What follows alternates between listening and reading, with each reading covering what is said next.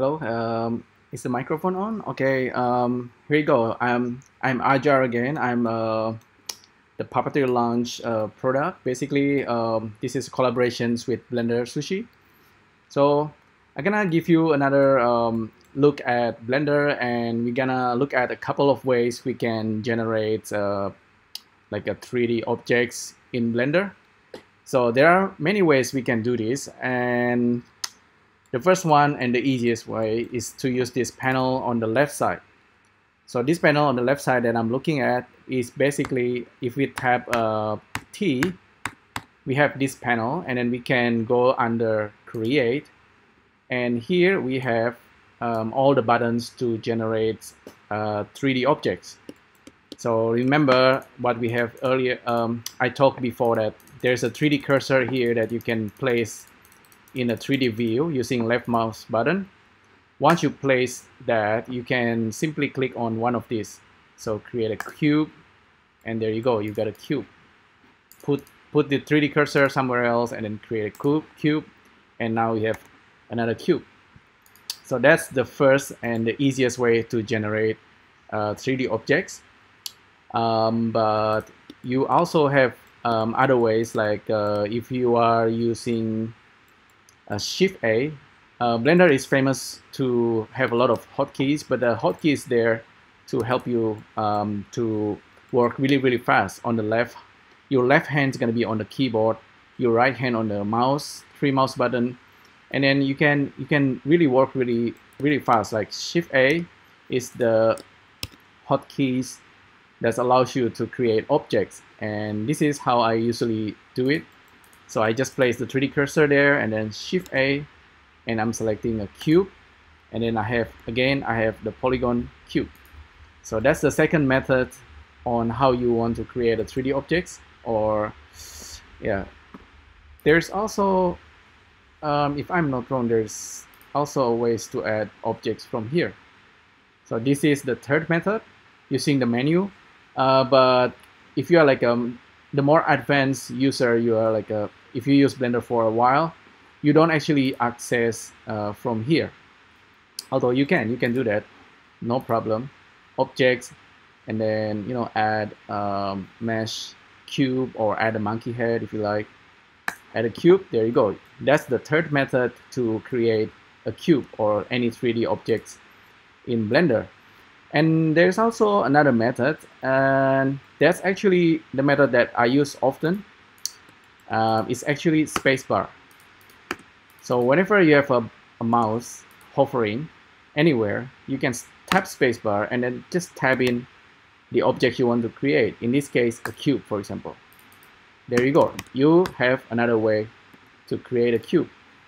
And if you like, you can also create a monkey. So add a monkey, and you get a monkey head. Very fast. If you want it to be, if you want to type it, that's how you do it. And another method is actually to use a Python script.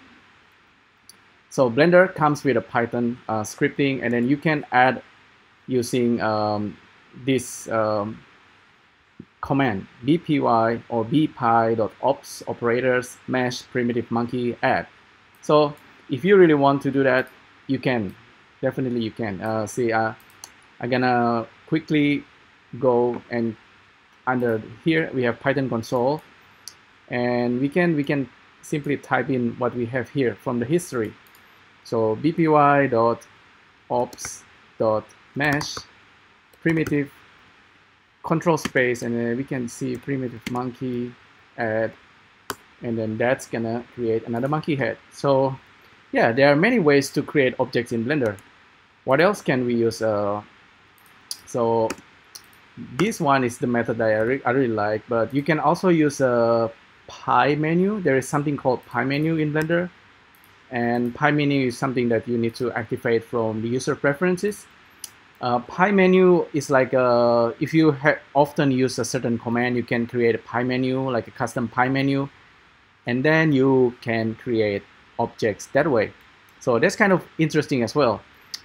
I kind of wish that Blender works with Siri, because if I double tap functions, I usually call Siri, and I can use dictations, voice dictations, And I'm pretty sure with certain app it's possible, but let me try doing it. Like create a cube.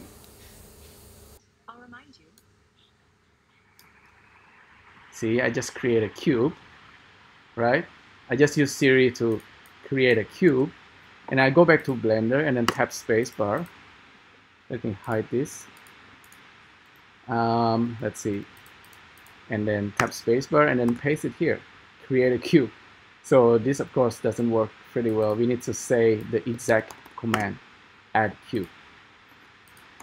So there you go. The last one with Siri is just like a joke, and I think it kind of possible, but I don't know. Maybe in the future we do that. And imagine if I'm like if I am as AJAR here, I'm a 3D characters inside Blender, but if I'm like a human and then I'm using my 3D glasses, and let's say if I'm kind of working in the AR or VR environment, I like to be able to create objects this way, like using voice, like hey Siri, create a cube, or hey Siri, add a cube, and then that should work properly, And yeah, I kind of wondering if that's possible in the future, maybe in the near future.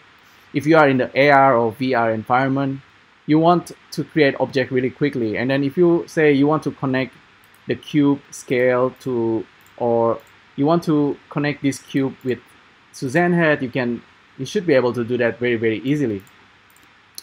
And there is one more thing actually. If you want to create objects, you can use nodes, and there's something called sphere chalk add-on.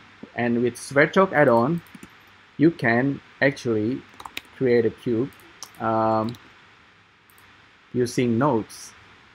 And cube is called box in sphere chalk, and this is a box objects. And then if you right click, and then if you use a bmesh viewer, you connect this to that guy, and then we should have a cube.